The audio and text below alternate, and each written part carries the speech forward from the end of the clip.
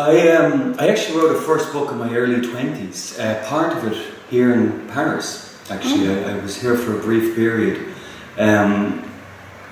And I'd left New York briefly for the first time. I'd been living there at the time to come to Europe to write. And the book wasn't successful. It was very earnest, youthful in that way. But it served as a great apprenticeship for me. And you published it? It was never published. Oh, okay. Thank God. But however, from that point going forward, even though I did other things, screenplays and acting and some directing, I always thought of myself primarily as an author, as a writer, in terms of how I would reinterpret the world. And it felt like I worked on other books since that I would throw away, that you would get so far with them and you realise there's no novel here, it's not there, and you kind of hit a dead end and you have to give up and you start again. So primarily I've always thought of myself as a writer first. Yeah. You don't know? You know, it's funny, you know, the Irish card, as it seems sometimes, gets trotted out when it suits and discarded when it doesn't. So, and I'm sure I'm guilty of doing just that. It's interesting though to come at literature as an Irishman, because you are very aware of this very strong historical reference. It's unavoidable, and I don't know if that helps or not, but it's something you're aware of. Certainly, in some ways, I know for myself, I had to leave that behind, both physically and mentally, and discover French writers, American writers, Russian writers, you know, and go and live in other places, if not physically again, you know. Intellectually or academically. It's hard to know. I think for me, I seem to think in a visual manner, and there's this sort of a central image that you're trying to bring into the light.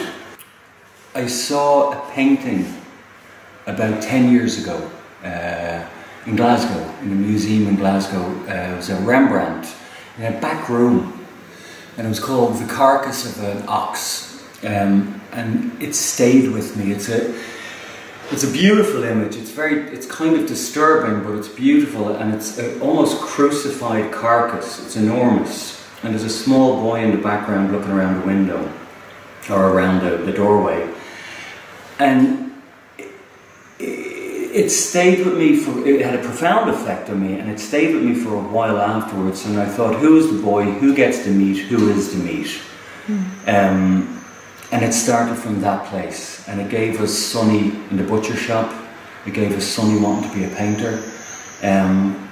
But the quality of the paint was very important to me as well. And I like this cross-pollination between the arts, where I look at a painting and I see a narrative, and a painter reads a book. You know, it's a lovely, lovely thing. Actually, in many ways, it's French cinema, modern French cinema, that is his first indication that there might be a sensual world out there. And it's very important for him. And in some ways, given the environment of Dublin in the 80s, he's a bizarre person because of it, and is mocked. He's going to see what his friend Sharon refers to as a read underneath, which is what people in Dublin call you know, films in different languages. You know, a read underneath. So yeah.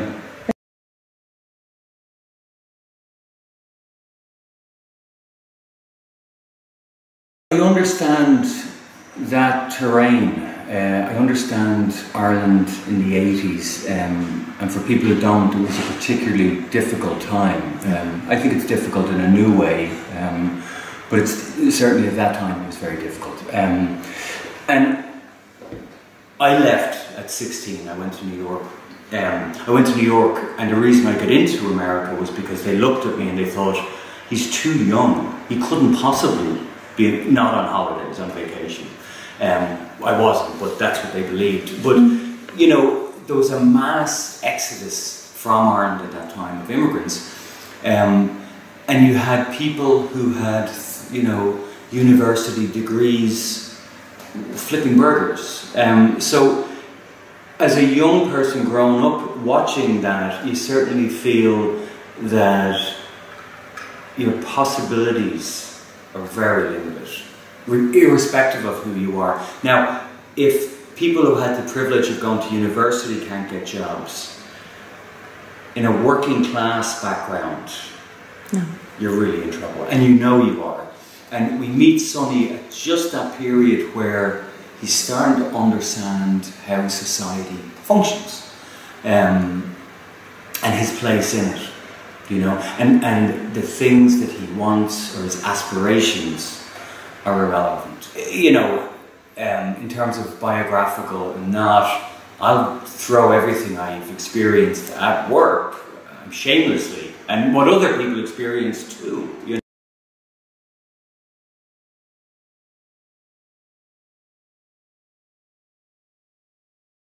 It is important. Yeah. The first sentence of the book is, "The world is a frightening place," and it is, from Sonny's perspective. Death is everywhere in the novel. Sonny works in a butcher shop. In the first chapter, somebody is killed.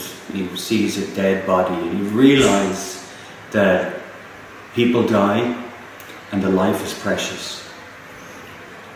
And it's a vital part of the book. And Sonny, again at that age, is filled with hopes and dreams and aspirations, and is as alive as somebody can be. And so the tension comes from the struggle between what surrounds him and what's inside of him, if that makes sense.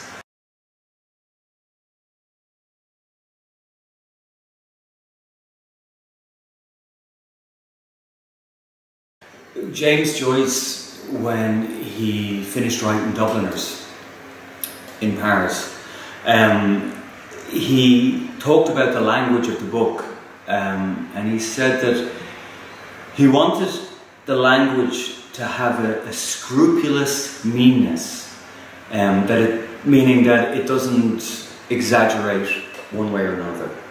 And that phrase stayed with me, that what you're left with is raw enough to be uncomfortable, but there's enough in there to allow it to be the flesh to be sensual. And so yeah, it's a vital part of the language, how much language, how it's expressed. They're vital components, the way the novel is structured. It was a larger piece, which is how I like to work. And when it's all there, you just come in and cut out anything that's excess. I think at least 150 pages were taken out. But you see, you have to be careful too, because if you pull it back too far, it becomes too tight. It becomes pretentious. Well, I thought of it in terms of music. With music, there's the beat and there's the next beat. But the space in between is where the emotion, I think, lives. And the challenge for me, or I felt my challenge was to express with or using language things that can't be said. And I think it's particular to the Irish vernacular. I think we've really gotten this part down. We're experts in saying very little. Within the Irish vernacular, there's a thing that, there's a banter that the Irish do, and I'm sure again it's universal, where the language stays kind of pitched high, and it's a back and forth and back and forth. but you can only sustain it for so long, and it dips, and everybody gets really uncomfortable, and then it's brought back up again. But it was the dip, it was that section I wanted to live in, because Sonny doesn't have that easy way that he describes other men have. How was the football? Oh, wasn't it great? Da, da, da, da, da, da, da, da. And there was this bam, ba, ba, ba, ba, ba, ba, and he can't do it. So he's stuck in the pause, so he makes the people around him uncomfortable. And he's aware of that. And he has actually a great sensitivity to his environment. And again, part of being that age, of being, you know, just stepping into manhood, is that you still bring with you from childhood this truth, but he can't defend it.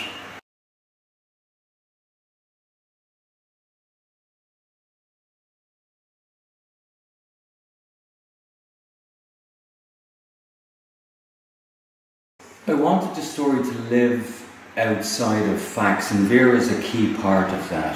Facts aren't important. She can only think in terms of memory. When she thinks of the world, it's a memory, it's backwards. And when Sonny thinks, it's a forward motion. And so they sit like bookends. I wanted to explore how people can come together. Who we choose to love, how we choose to love them, what intimacy is.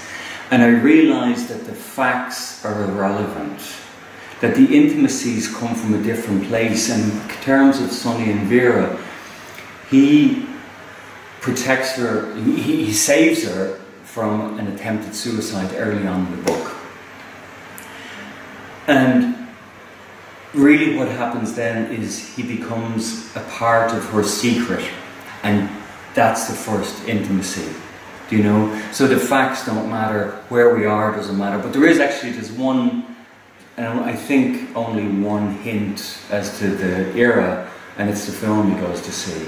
That's the only one. Yeah. I struggled with that, I almost didn't, but I needed it, so I allowed it through, yeah, but it was the only detail. You just say it's Betty, yeah. And if we know it's 37 matin from That's Alex, right. we know it's after this film, but maybe a revival, I suppose. Yeah.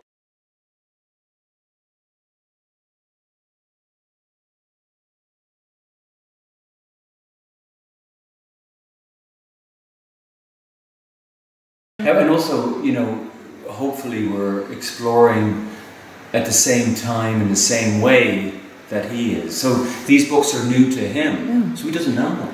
And you know, we're dealing with the limits of his knowledge. And again, that ties very much into class and what's available, because I guess maybe you'll ask me about it again, but I was less interested in poverty, or, you know, in terms of what's in the fridge. I was more what's not on the shelves, you know, the bookshelves.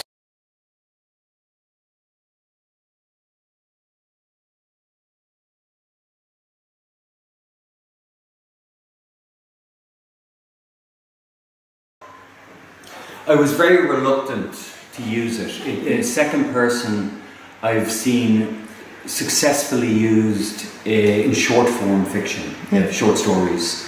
I think to stretch it over a novel is challenging for the reader, because at a certain point you went to the door, you went to the kitchen, you went and got in the car, you go, I'm reading the book, I'm not doing any of those things, you're driving me nuts. So it's frustrating. So I couldn't understand why I kept going back to it. I tried it in first person, I tried it in omnipresent third, and it didn't work. And I realised that what I was trying for wasn't in any way a pure second person. That the second person is a protagonist who cannot or will not yet come to terms with his own story. And with doing it this way, there's an intimacy that's uncomfortable, I think, at times, and intentionally so. And also, there's an accusation. You, and it can be molded to different emotions, and let that kind of just sit on set.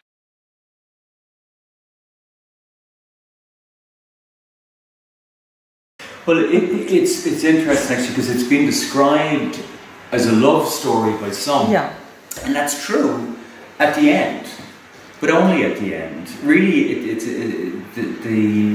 there's a transcendence that has to happen before it becomes a love story, and it only earns it really at the end. But Sonny's initial obsession, I suppose, with her is really born out of his own idea of who she is. And so, because there's so few facts, you're always dealing in terms of what one feels. And at one point, Vera almost apologizes to Sonny, and she goes, "Someday you'll hate me for this." And he's, "I won't." And she goes, he tells her he loves her, and she says, you need to know this isn't love. But he knows what he feels, and what he feels is authentic. It's true, do you know? And really, you know, because they've so much separating them, class, nationality, education, age, of course. Then the question has to be, well, what binds them? And actually, they really mirror each other a great deal. They're very, very close. I suppose, really a question of, it's a question of intimacy. The best stories are impossible.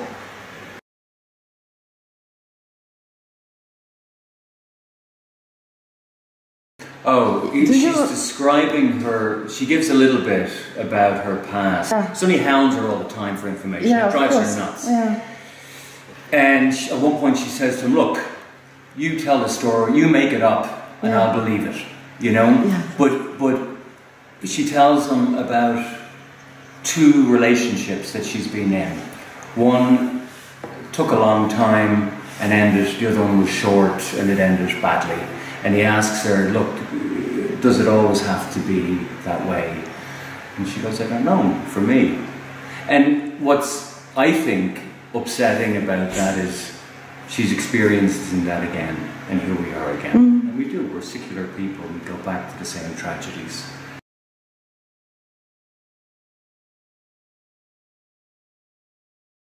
Yeah, I loved, Sharon was great because, you know, right to right, because, you know, between Sonny and Vera, it's so intense that Sharon really felt like, because she's such a ball of energy and frustration and rage in some ways, that she, you know, she expresses what he can't.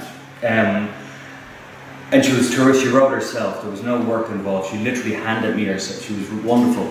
Sonny looks at her and is terrified that the way he looks at her is the way he's seen. And he feels dreadful for her that that's the truth. And for himself as well. Do you know her? His mother is a different character altogether. Because she is possibly Sharon, if we met her in 20, 30, 40 years. But she has the unenviable task of protecting her children from their own desires, because she knows they simply can't have it. It's not available to them, whether she knows it consciously or not. And there's one point where Sonny brings a book he's stolen from Vera, sits at the table, and it's described as an incendiary device. Because it's dangerous, and the mother knows it. And she says to him, "Look, bloody books, come winter, it's lumps of coal is all." So she's very practical, and she has to be. And I think, particularly with that kind of kitchen sink Irish mother drama, it's become a sort of poverty porn. And I wasn't interested in that, because I think these are very real problems. So I wanted to be very careful that I never moved into caricature or you know, something untrue, you know, because it's very, you know, we've seen it from the 60s along where we have mothers at kitchen sinks shouting, and I didn't want that. I wasn't interested in that at all.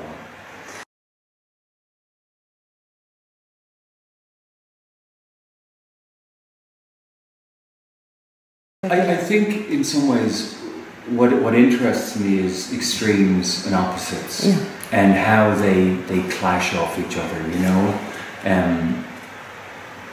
Sonny falls in love with a woman and finds a person, you know. They free each other by her allowing him to take an action and him letting her go. And it's vital in some ways to have these tensions. And the difficulty again is, I suppose, you can never directly speak to them. And it's like that kind of conversation, that banter I'm talking about within the Irish vernacular, where what's not said is more important. What we're trying to move around, even though it's apparent and direct and visible, we move around it all the time. And I think people tell you more about themselves by what they don't say.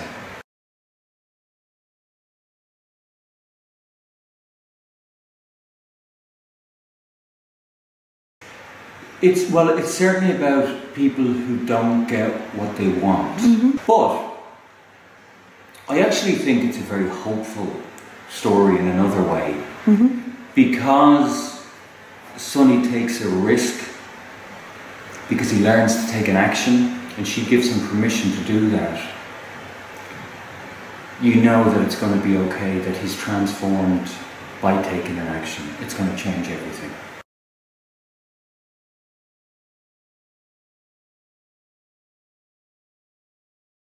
I suppose I was interested, yes, in desire, yes, in obsession, but also together and aloneness. How people occupy the same space separately. Sonny's in a household, but he's not there at all. And within their relationship, they both drift. And Sonny, in his mind, drifting towards her is as much as a fantasy as her drifting into the past, away from him.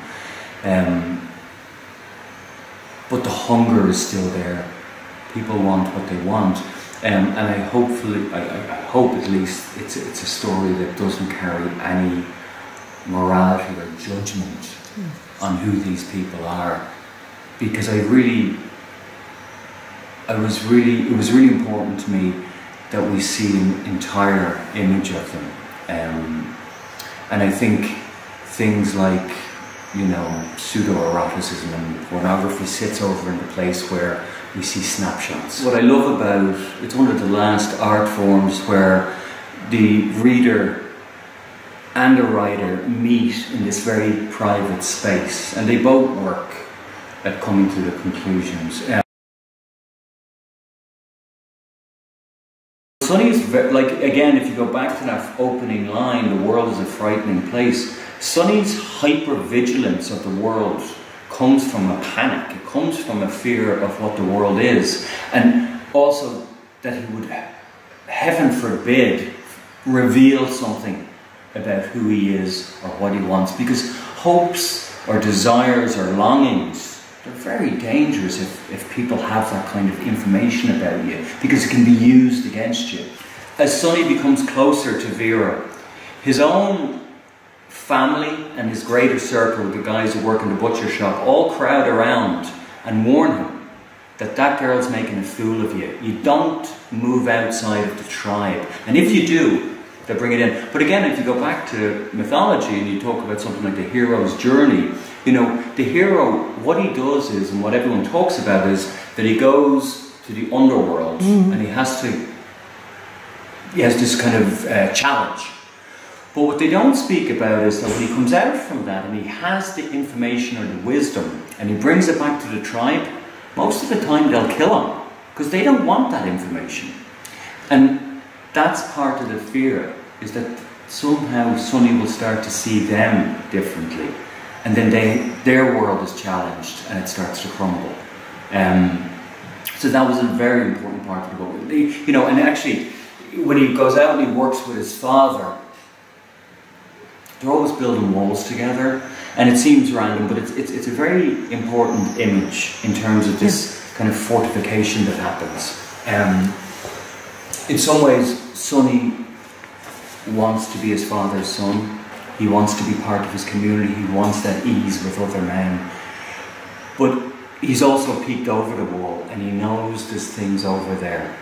And he has that's the tension, that's the challenge for him, is you can have one, but you can't have both. And once you cross that wall, there's no going back.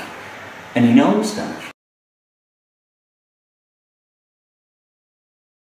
Well, I think that's ultimately, and in that section you read earlier about him trying to be heroic, what he's missing there, that I hope at some point comes to, is that the heroic nature of men has to start, it's an inside thing, it's not an exterior that comes to you. That actually, what women already know, he has to learn. You know? But I do think actually you've hit on something very important as well, is that the secrets, his decision to hold on to that and not reveal it to his family. And later on, he has a little hiding place where he puts his cigarettes and his money. And his father, when he comes home from gambling, he runs upstairs and he hides his money. And everybody's hiding. And then his exchange with Vera is initially a secret. She lets him into his secret. Sharon suggests maybe something at her home life, that's a secret. And everybody is carrying these secrets around.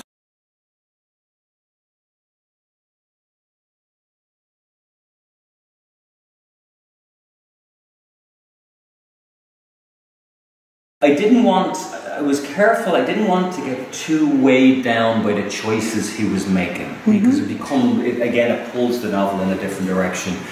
You know, certainly Closely Observed Trains was a very important book for me when I was young. But also, a physical attribute he notices. I don't want to get too far into the detail of it because I don't agree. Yeah, of course. But he notices Vera as a physical attribute that she has that he couldn't know unless he'd read that book. So that was important. With Mila Sarner, it was, you know, in terms of using in class and stuff like that. I also thought where he is in his learning, what he's interested in, where he is in the world, if there's going to be growth, it'll come through these works. So it was important that there were at least books that he would relate to in some way.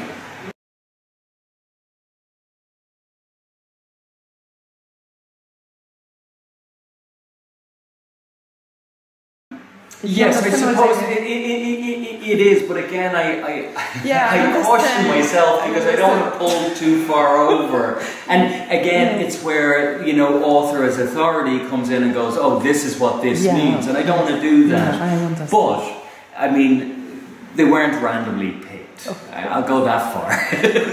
It wasn't just what was next on the bookshelf. No. Absolutely, yes. And it's difficult. Very busy since this has come out. So that's a challenge to try and get space. It's time around the space where you work. But actually, I'm pleased. I'm up to sort of around the page 90 mark, which is a nice, comfortable place. And I try and work, I work most mornings from about 5 till 7, and then I rewrite in the afternoon. And I'm really a slow writer because I throw everything away. Not in a hurry either. I would hate, it's the one area of my life I haven't ever been in a hurry in. And I feel I'd like to hold